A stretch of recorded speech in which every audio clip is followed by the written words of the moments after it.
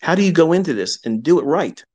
How do you avoid all the likely pitfalls and snares that always trip up the neophyte new startups? That five handles is plenty, and you can split it up and make your whole 25 handle career on multiple trades or one individual trade in the morning that gets five handles and you're done for the whole day. That releases you from all of the expectations of being in front of these charts longer than it's necessary, which is good. You want to limit that. So if you get your trade with five handles when you're first starting out, turn the charts off. Look at everything afterwards in hindsight. Don't be lured into doing more because something moves around quick. You don't want to add to what's already been given to you, and that's your goal. Stop.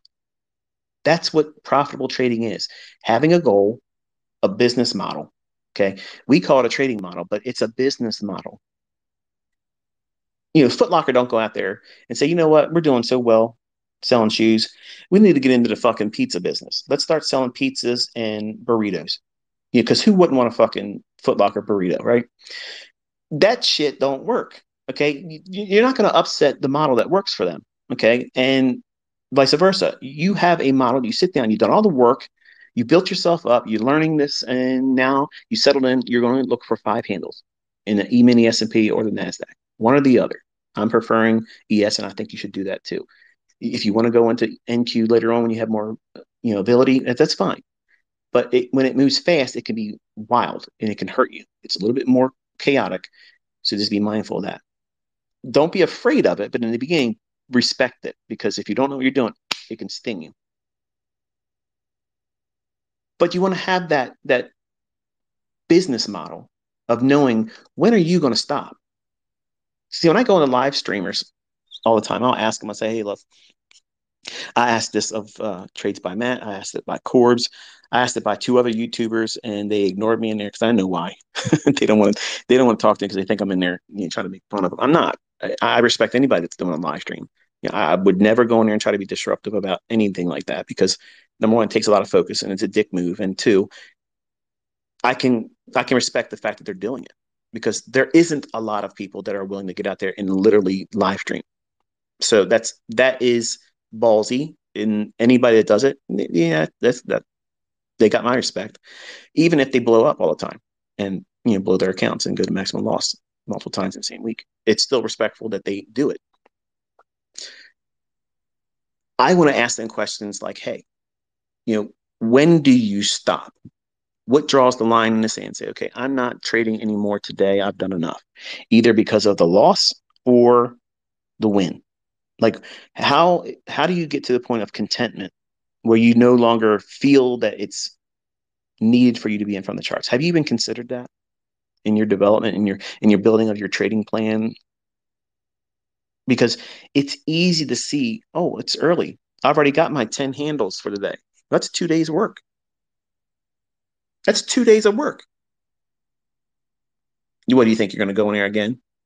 Because that's exactly what you're going to do. You're going to think the market's on fire. You got to push your edge until it's dull and you lost what you made and more. Plus commissions. Don't you feel smart? Twitter can get you hurt by people that don't know what the fuck they're talking about. Your business model is only profitable when you follow it. Your trading plan is only profitable when you follow it. Your wife, your husband, your significant other, your children, your dependents, your best friends, your coworkers, your boss, and ICT, we're not going to be there to help you press the button and manage it and tell you when to stop. That's personal responsibility. And all of that rests on your shoulders. And if you're not in tune with the things that will lure you into dumb shit, gambling, going in there one more time, you got a good day. You made $1,000. You didn't try to make $1,000. It just happened, fell right in your hands. Don't look at that as, oh shit, I'm way better than I thought I was. Fuck. I've been thinking about this all this time, thinking I wasn't that great. Look how good I am. I'm gonna go out there and do this five more times because shit, that's $6,000. Who doesn't want a $6,000 day? And then all of a sudden you're looking at your account, it's gone. I've done that. I've done it. I've done that. Okay, so you have to know when you're going to pull the plug. And we're going to talk about that real time in 2023. What changes the, the landscape, if you will, of the chart that says, you know what, it might move a little bit more, but I'm not interested anymore. I'm done.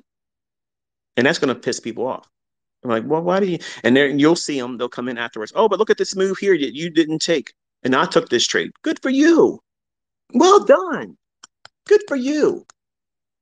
I'm not going to shoot that down, but don't come at me because you found something that outside what I'm willing to take a trade on. That doesn't mean shit. It just means that you found the setup and you engaged it. Well done. That's exactly what traders are supposed to do. Find an independent setup that they took on themselves and they manage the risk. And if it was profitable, great. The point is, I'm teaching people that don't know what the fuck they're doing. How do you go into this and do it right? How do you avoid all the likely pitfalls and snares that always trip up the neophyte new startups? See, you don't even know what you're likely to fall a victim to because you're too new. You have no idea how you're going to hurt yourself because you've never done it before. You got to learn from somebody that's done those things to themselves and learn from them. Not, yeah, just learn how to trade. I'm funded. Let me show you how to do. Fuck that. No way. No, no, no, no, no, no, no, no way.